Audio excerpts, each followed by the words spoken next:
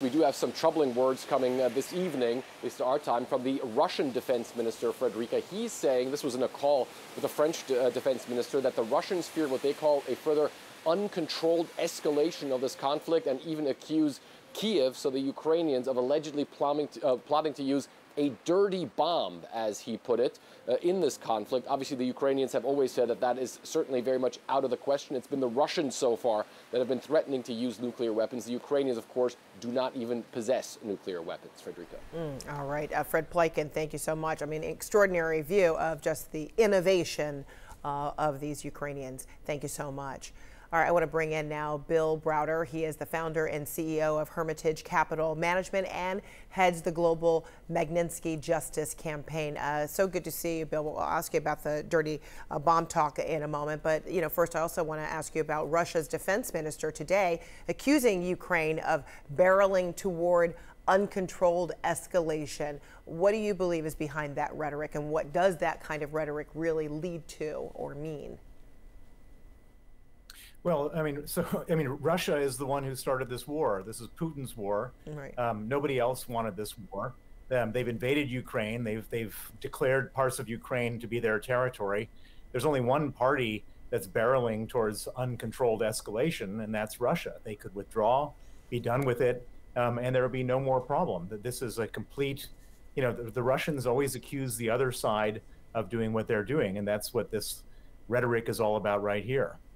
Yeah, it's that reverse psychology.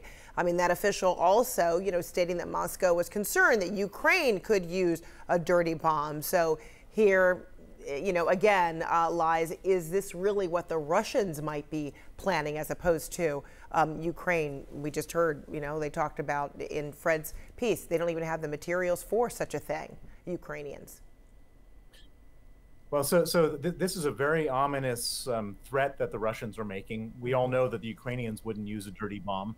But what the Russians have done on numerous occasions is done this type of thing, blamed it on their enemies, and then retaliated. And so what I could imagine happening here, and this is not an unreasonable analysis, is that Russia will use a dirty bomb on their own territory, blame it on Ukraine, and then retaliate with nuclear weapons. That they've done this type of thing, not with nuclear material, but in other ways before. This is absolute standard operating procedure of Vladimir Putin and his government. Yeah, pushing the dirty war playing tactics. So Russia is battering Ukraine's power grid just in time for these harsh winter months. They're causing rolling blackouts, widespread internet outages, and shutting off water. And Ukraine appears to be, you know, facing a dark, freezing winter after its gains last month. So that Russia would target that kind of infrastructure, targeting civilians in that way. Is this a sign of desperation, or really is this, you know, a page out of the dirty war playbook that Russia has been executing?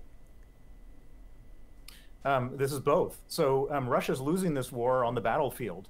Russia's lost, according to Ukrainian sources, about 67,000 soldiers. They've been pushed out of a lot of territory, and they're going to be pushed out of more territory in the near future. They're replenishing their soldiers with untrained recruits straight off the streets with 1 week or 10 days of training, who are dying en masse.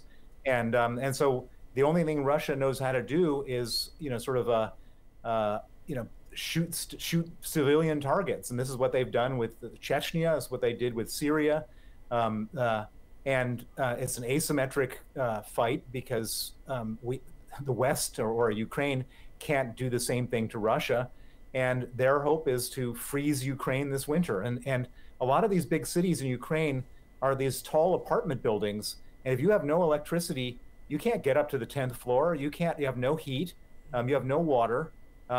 And it becomes almost uninhabitable. And so I suspect that the outcome of this will create another 5 million refugees coming into Europe. And Putin's hope is, by keeping gas prices high, creating more refugees, and creating all this mayhem, he will break our will to support Ukraine. And that's the purpose of all this. Yeah.